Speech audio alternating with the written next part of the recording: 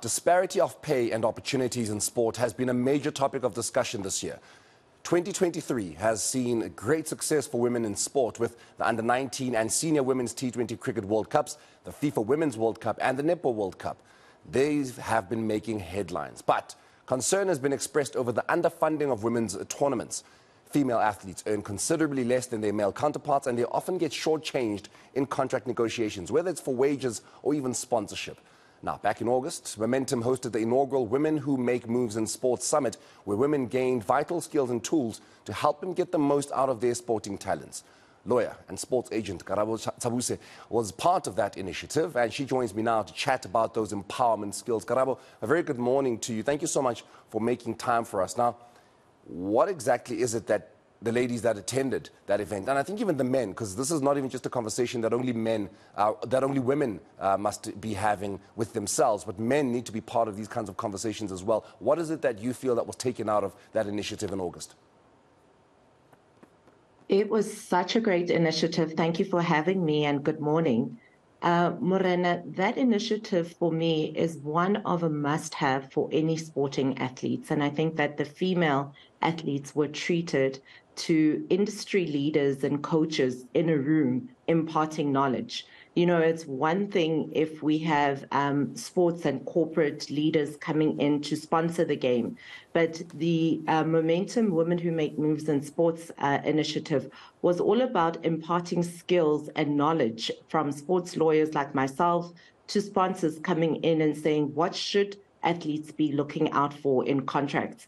And so it was all about giving them tips and skills, legal advice, that you don't have to accept the bare minimum in a contract just because you want the sponsor or you want the agent. And so it really was a 2-day intensive workshop about imparting knowledge to female sports athletes. What are some of the most important things that a female athlete needs to look out for? Because, you know, you're young, you're incredibly talented, but you don't have the necessary skills, you don't have the necessary knowledge, you don't have the necessary support because you're a woman. And not even just in this country, but around the world, women are always seen as lesser than in any kind of sport. So what are some of the things that you are literally trying to drive in on women to make sure that they are empowered enough to, when they're sitting across from either a brand or a sports team, that they're saying that I know my rights, I know what I'm worth, and I know what I need to be getting out of you and what I'm going to be giving you. So what is exactly is top of the of your list, at least as a sports agent, that you're sharing with these young and up-and-coming athletes? Yeah, I think, you know, no one expects the athlete to know it all. No one expects the athlete to be coming into the table having already their schedule of entitlements. But one thing a sports athlete needs to know is that they are bringing something to the table.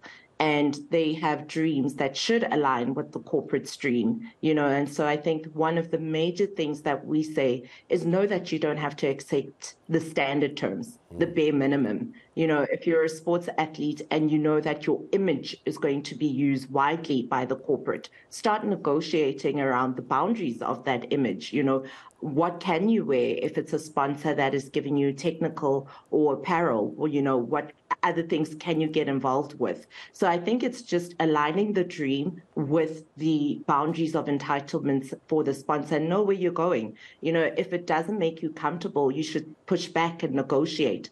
Another big thing, Morena, I must stress, is the fees.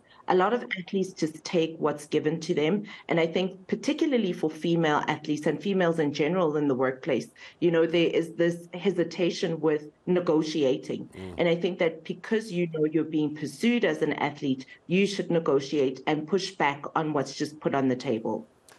What kind of exploitation do we see in your industry, Karabo? And I know it's going to sound like you're essentially you're snitching on some of your counterparts in sports agency, but this needs to be shared with people that do not know, that are not in the know, and that are really being exploited for their talents. What kind of exploitation do we see of our athletes? And it doesn't even have to be female. It could also be male.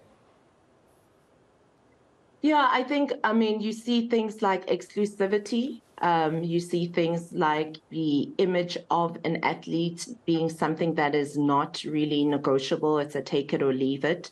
particularly when athletes are coming as a group and representing either the country as a group, the federations or the corporate sponsors really on a take it or leave it basis.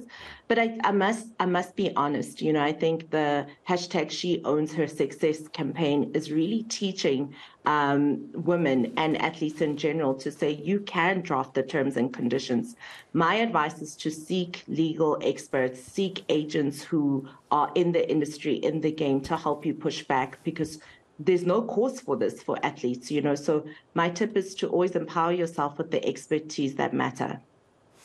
This is obviously a conversation that cannot be had, once. It's something that needs to continuously happen, because there's going to be, transfer seasons coming up in football. There's going to be all sorts of things that are going to be happening. We're going to be going to World Cups, going to Olympics and such. And athletes need to know that when they come back, like, for example, a FIFA Women's World Cup, we've got superstars that have come back from there, from Banyana, that brands are going to want to be talking to them. And they're going to need people like you, Karabo, to ensure that they're whispering all the good things in their ear. So this is definitely a conversation we're always going to continue to be having. But for now, I'll leave it there with you. Thank you so much for making the time to speak to us here on eNCA. That is lawyer and sports agent Karabo Tshabuse, just talking to us about, what you look out for as a female athlete, especially because they're the ones that are getting more exploited in the world of sport, because it is said that they're not bringing in the kinds of monies that the guys are bringing in. But thank you very much to her for joining us.